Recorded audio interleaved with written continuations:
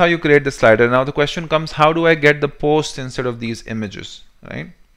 So in WordPress, we already have the loop available, and we can do a WordPress query called WPQuery. So I'm going to copy the WPQuery just to save time. So I'll go over here and I'll go ahead and paste the WPQuery. So I'll explain to you what's happening here. So in WordPress, we have the WPQuery class available, which we are instantiating, and then we are passing the arguments inside of it. And argument is an array, and it accepts the key value pair. Now you can decide how many posts you want to display. If you were going with how many posts you want to display. If you were going with just standard number of posts that WordPress shows by default, you could have gone for the standard the loop. But if you want to have more control over it, then you can use the WP query and decide what parameters you want to pass.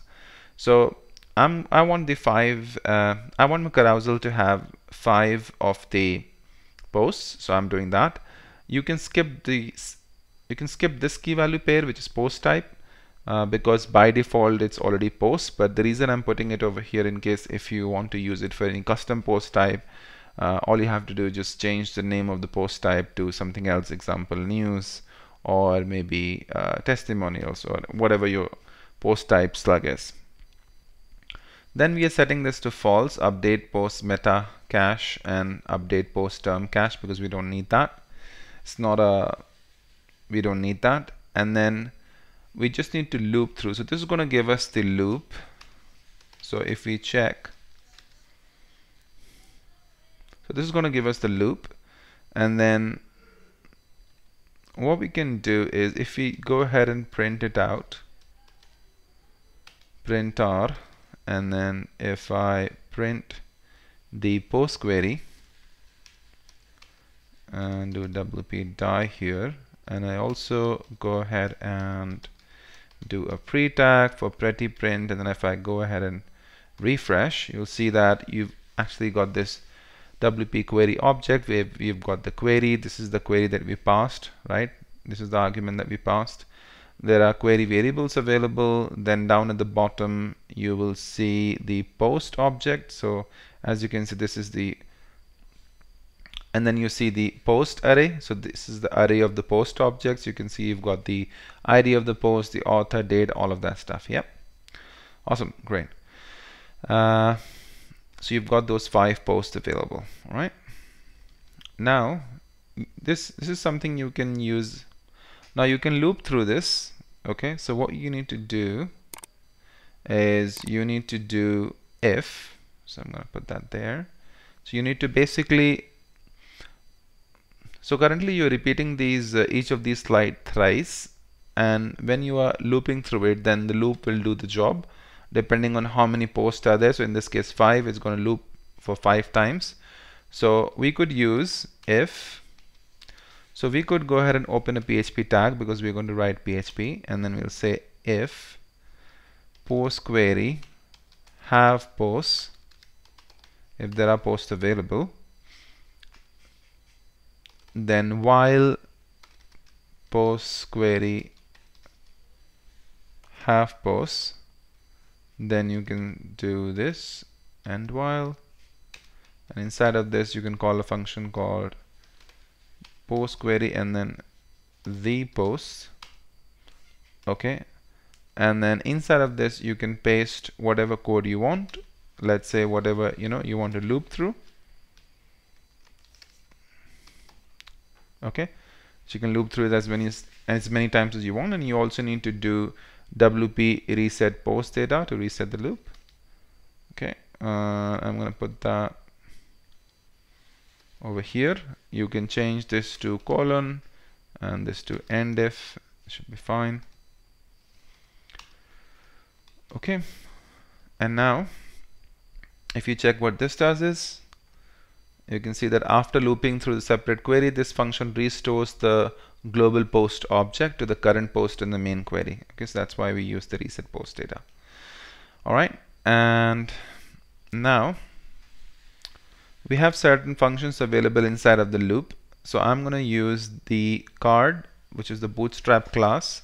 Say class and then card, and then we also need to have the image, right? So I'm going to go ahead and paste this code, and then I'll explain to you what that means.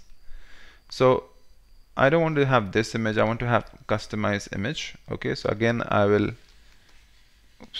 go ahead and open PHP tag, and inside of this, as you can see, you have a function in WordPress available called has post thumbnail. So this function checks if that particular post has got a featured image or not. So you can do has post thumbnail. So if there is a post thumbnail, otherwise you can show a default image, right? So maybe I can show this default image like so. Oops. It's an HTML, so I have to close the PHP tag because I have to write HTML, right? Yep.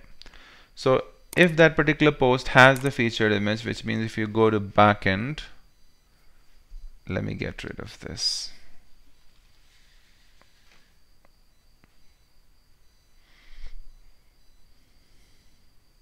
So if you go to posts, and if you edit any of the post, if that post has got a featured image like this one, this has a featured image, then it's going to, then this condition will be true, and we are going to go ahead and show the featured image.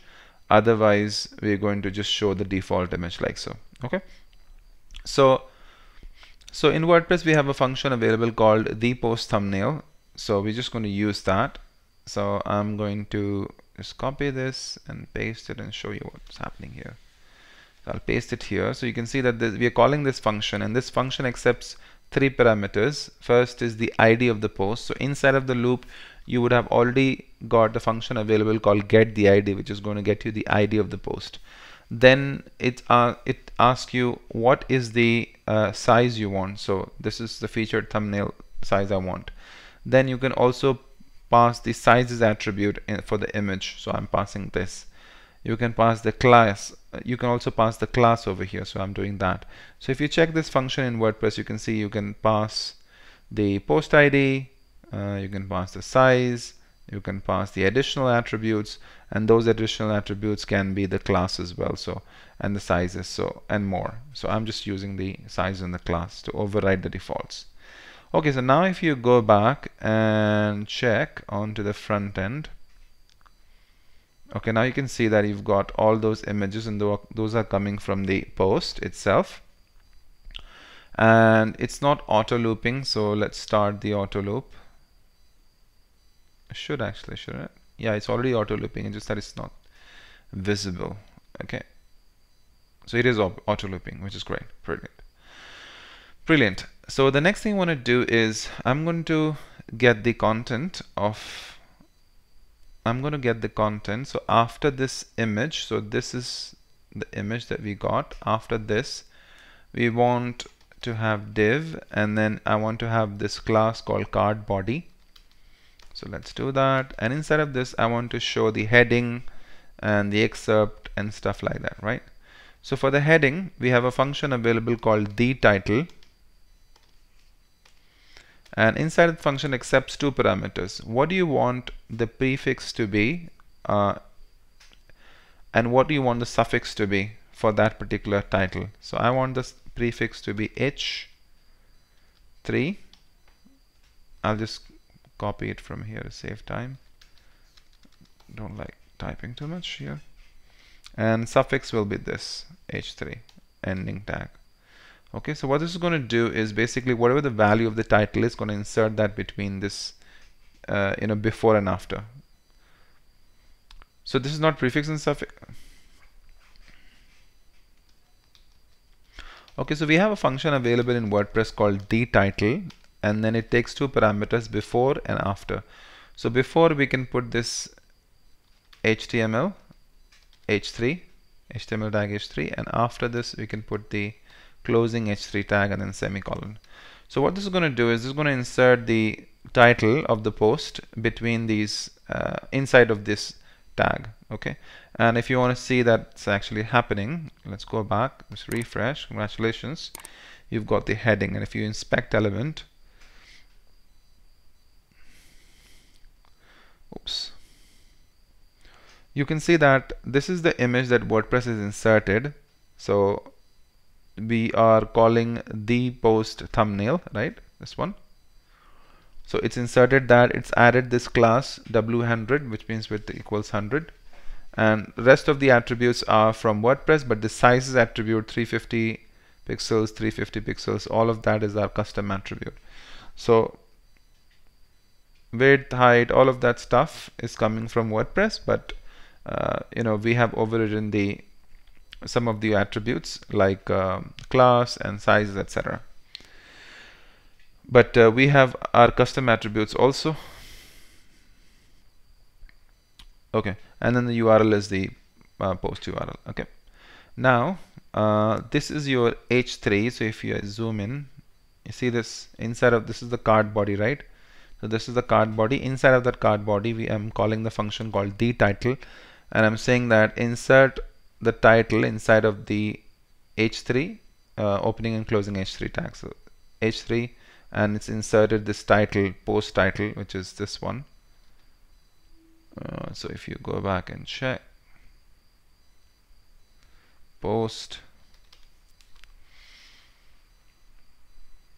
this one, this post right here. Okay, so it's inserted that, and if you check, it's also inserted the featured image for that, right? So this was the featured image, 329. Can you see 329 into 263? It's inserted that. Okay, which is great. Next thing we want is the excerpt. So I'm gonna go ahead and grab the excerpt. So I'll paste that here. And again, I'm opening and closing PHP tag. You could also do something like this because both are PHP functions. So you could also put them in the same. You can put them under the same opening and closing PHP tags. So that's gonna get me the excerpt. Now this is my custom function, but if you were to use it, you could have used the excerpt as well, but I'm just trimming. If I want to trim something, I can do that by passing the number of characters. This is my custom function I have created, but you could very well use the excerpt as well, which is the WordPress function. Okay, so now if you go back and check, if you refresh, you'll notice that there's a p tag and it's added this excerpt over here, which is great. Now the next thing will be to add the link, which means I want to be able to go to the single page for that particular post, right? So I can do the a tag, so I'll do it here because it's in HTML, and I can say echo and then escape URL. So this is an escaping function in WordPress, and there's a function in WordPress called get the permalink. So this is going to get me the permalink, the URL to go to the single post, and inside of this a tag, again I'll open the PHP tag and I'm going to say escape HTML so this is going to escape the HTML and also echo it out. So you don't have to put echo over here because this e that you see does that job of echoing it out. So what do I want to echo out? I want to echo out view more and then the text domain, which is drive, and the text domain, which is Aquila.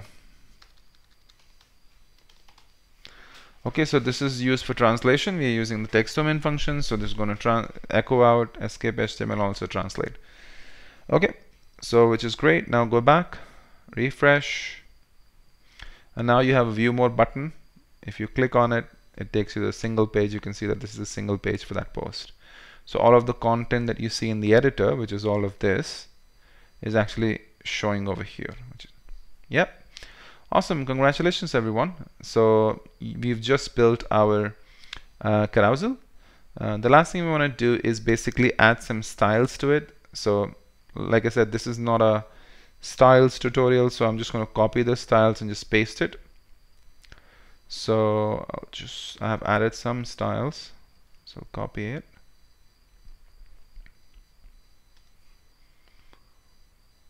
I'll copy the styles. I will create a file called slick carousel.css. So I'll go to SAS, I'll go to generic, create a file called _slick-carousel.css.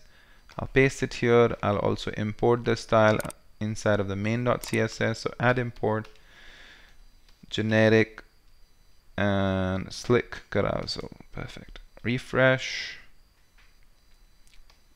Perfect. Congratulations. You've got some padding, I've got some margin, and so all of that style is coming from here.